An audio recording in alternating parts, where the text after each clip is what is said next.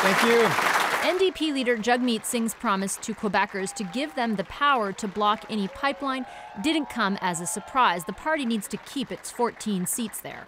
There has to be social acceptability. There has to be communities that are on side. But Singh didn't stop there. In an interview with CBC News, he revealed he'd extend what is essentially a veto to every single province. I would not impose a project on any province. If we want to move forward with a project, there has to be the buy-in from all the people involved. Quebec's premier appeared pleased with the proposal, but his counterpart in oil-dependent Alberta called Singh's comments stunning and said they would undermine national unity. Experts say Singh's proposal flies in the face of the Constitution, which gives the feds outright authority to build infrastructure projects in the national interest. Well, this country was built on railways. This country was built on canals. And to say that a provincial leader could have stopped that would mean that Canada does not exist.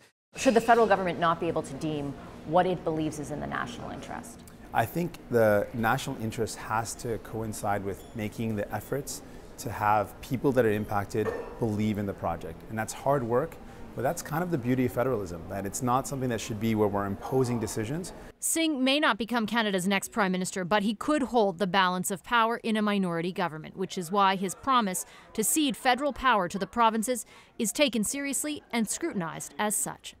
Vashi Kapelos, CBC News, Ottawa.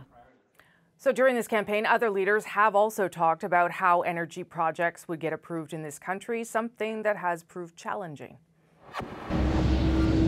Justin Trudeau clearly has the most experience trying to get a pipeline built. He's not only approved one, he used tax dollars to buy one.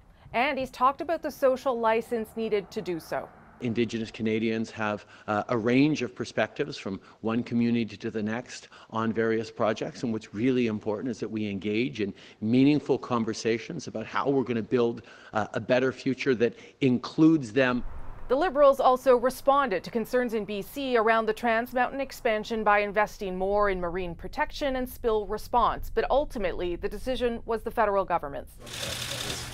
Andrew Scheer has said he'd like to see an east-west energy corridor, a dedicated space for infrastructure projects like pipelines or hydroelectric projects. And just last week, he said a Conservative government would assert federal jurisdiction when faced with objections from provinces or Indigenous communities. Referring those types of jurisdictional questions to the Supreme Court right away so that we can get certainty. Instead of watching these court cases move slowly up and up, being appealed.